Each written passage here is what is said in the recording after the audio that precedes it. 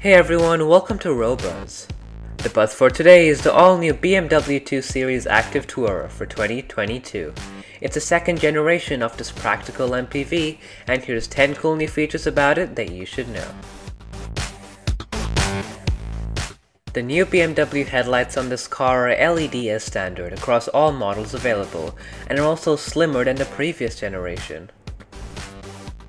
The new ActiveTourer gets BMW's latest iDrive 8 software that's displayed on a 10.7-inch infotainment touchscreen and a large 10.25-inch digital driver display, both of which are housed under a single panel of new curved glass. There's plenty of places to charge your mobile devices inside this new BMW. It gets 4 USB-C ports, a 12-volt socket, and even an optional wireless charging pad for your mobile phones.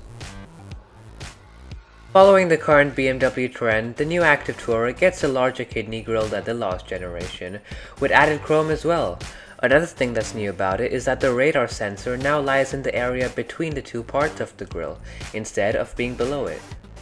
When all the engine configurations become available, the new ActiveTourer will be available as a pure diesel, as a mild hybrid petrol, and even as a plug-in hybrid, so there's an option for everyone. BMW have decided to give the inside of the new 2 Series an open feel, and they've done that by giving the center armrest a floating design, which by the way is the first BMW in 20 years to not have a round knob for infotainment. Even though the door handles of this new 2 Series may look like normal lift handles, they're actually swanky flush door handles that fit in well with the bodywork, giving the side profile of this car a good look. You can now get the new ActiveTourer with a navigation system that uses augmented reality to help with giving directions and parking.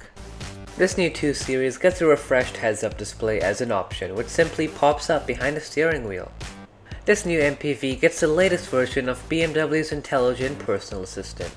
This means that you can say "Hey BMW" and use voice commands to control various features of the car without having to touch anything. That's it for today. If you enjoyed, don't forget to give this video a like, subscribe to robuzz, and turn notifications on. See ya!